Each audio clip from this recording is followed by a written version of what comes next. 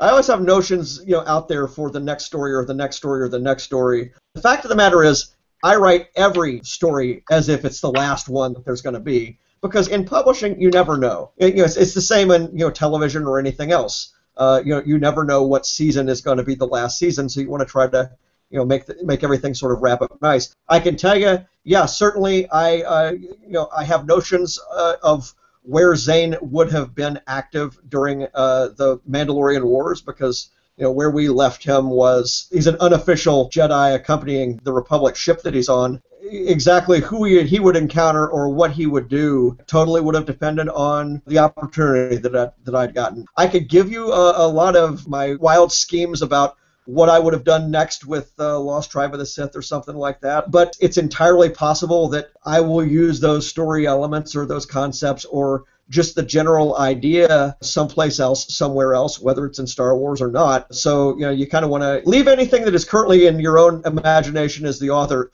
leave it there until you put it on paper somewhere for somebody.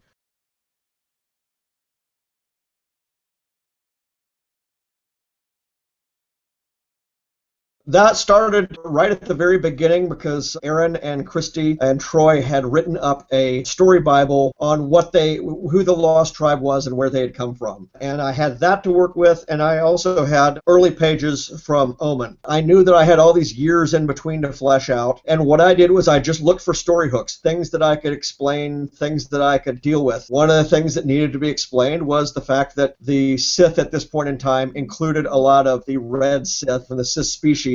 I knew that by the time that we got to the late era Lost Tribe, it was all humans.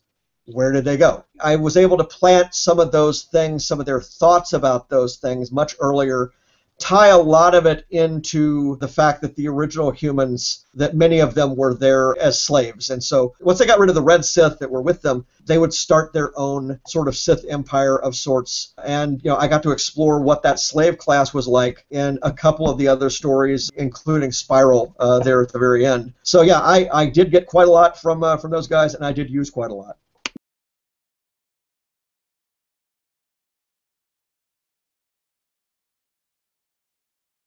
What they wanted to see was Kanan and Hera, their first meeting, and how they started to form this working relationship that we see in the series later on. From the very beginning, it's very hard to see how they would have gotten onto the same page, how they would have actually collaborated or cooperated on anything. And so it then became the job of the story to show them working together, show her seeing his skills as a tactician, see him coming to respect her skills as a strategist, planting the seeds of that relationship that we would see later on and that group that we would see later on. I wasn't going to be able to show an active rebel cell in operation by the end of this book.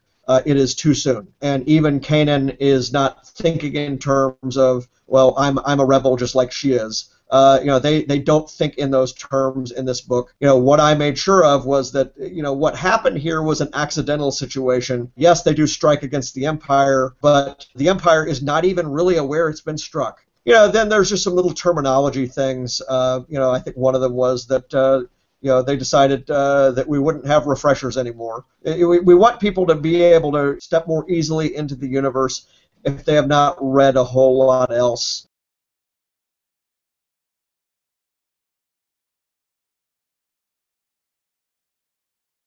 I'm interested in writing in the Star Wars, universe, same as I always have been. One of the great things about the stuff that I've been doing is that no two projects have been the same. A New Dawn feels nothing like Kenobi, which feels nothing like Lost Tribe of the Sith, which feels nothing like Knight Errant, which feels nothing like Knights of the Old Republic. Yes, certainly I have always been interested in writing for the screen. It's just one of those things that I have not really gotten down and focused on. I just feel blessed to be able to write for this for this world, and I really appreciate the fans that are really devoted and work on the wikis. That material is a help to writers of tie-in fiction. I have a lot of different Wikia pages bookmarked for all the various things that I do. It is helpful to have that resource. Thank you guys. Folks can always find me on my website, farawaypress.com. I've got behind-the-scenes pages on all the comics and all the novels and everything I've done.